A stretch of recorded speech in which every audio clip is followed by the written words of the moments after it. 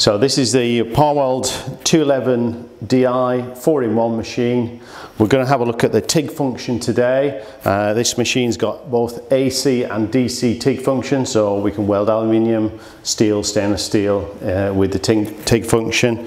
A couple of modes in the machine. Auto set, which is a quick and easy way of getting to the parameter you want just by dialing in the material thickness, and then manual set, which allows you to individually adjust all the parameters. We're going to run the machine with a conventional torch with the 3-button control on, and also we'll run it with the foot control that I've got plugged in at the moment. So we're just going to go in a bit closer and go through the setup of the machine, and then we'll do some welding. So really important thing before you go anywhere is back to the home menu, press on help, torch, TIG torch, and we need to tell the machine which torch we've got connected: foot control, wheel control, or 3-button. I've just plugged the 3-button in, so I'm going to select that. If I don't select the torch correctly, I won't get the proper amperage adjustment on the machine. So now we can go into the TIG mode. We're going to do auto set to start with. So auto set, 2T control. I've got a 2.4 tungsten fitted in the torch. I'm going to weld aluminium, and I'm going to dial in 3mm aluminium. Machine selects the parameters.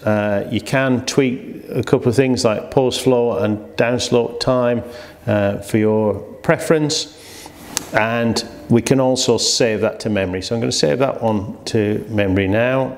I'm going to put it in memory 1, save, yeah, and then I can go back to the welding screen. And we're going to compare these two modes later on. So if I go back home now, long press will take me right back to the beginning, so I can drill in again. Manual set. I'm going to do 4T control on this because I have more options available for me. AC, HF start, no pulse, and then I can toggle through. You can see the little red dot moving around. So pre-gas, press it, red dot's flashing, can adjust it. Start current, start around 50 amps. Upslope 1.3. Welding current, I'm going to dial that up to more like 100. Downslope 1.4 seconds, it's okay. Final current 56 amps, pulse gas of 2.6 seconds. AC frequency, I'm up at 100 Hertz there. You can see it goes all the way to 150, and we can dial that right the way down to a really slow 25, but we'll start at 50 there. And then the last option I've got is AC balance. It's defaulting to 25, so that's fine. So we'll just scroll back to our welding current, and I'm ready to weld. I can save that to memory as well if I so wish. So we'll put that into memory 2.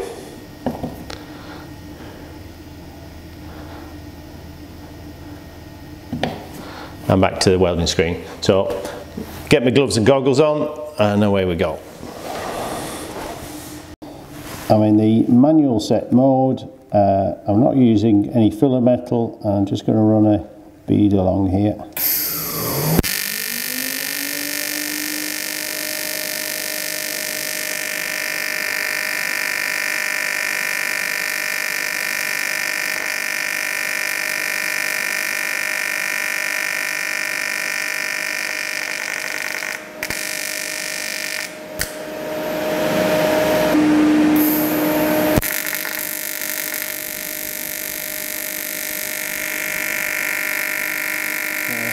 Finger off the trigger now, got the main welding current.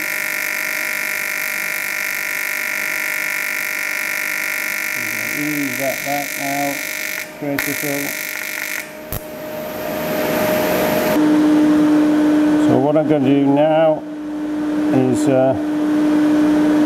change the AC frequency. We're on 50 Hertz, we're going to go up to about 100. You'll see the tighter arc and the improved heat input. There we go, 100 Hertz.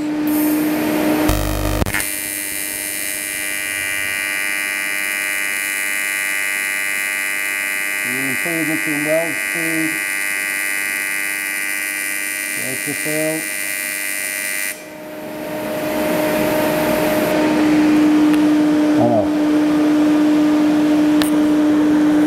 So,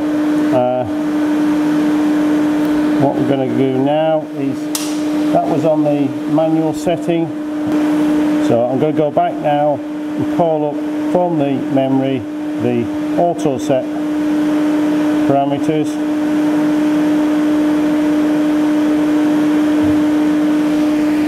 There we go.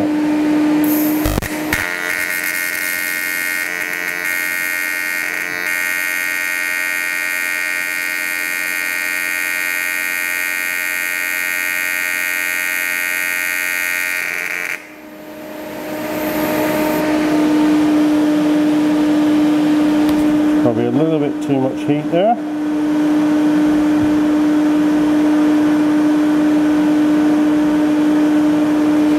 You can wind that down.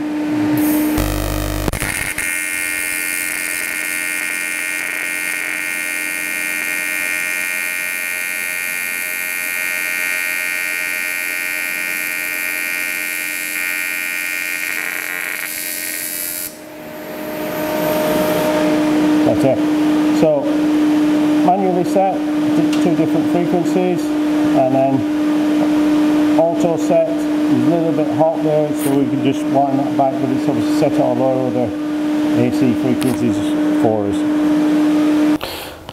Okay, we're going to swap over to the foot control now. So I'm going to disconnect the torch switch. I've got the foot control here. Parweld standard foot control with a trimmer on the side, and that limits the maximum current you reach with the foot control. So if it's set over fully over clockwise, you'll get the maximum machine current. Anywhere back from that, you limit the maximum current you get on the pedal. So to rig this up, I just need to plug it into the same socket that the TIG torch uses, locked into place, and then I just to go long press, take me to the home menu, into help, torch, TIG torch, and move that over to the foot control option. And then I can now go back into the TIG menu, manual set. You'll see you've only got now the option of 2T because we've put the foot control in, so that takes away the 40 option. AC again, HF start, no pulsing. And if I go to the welding current menu,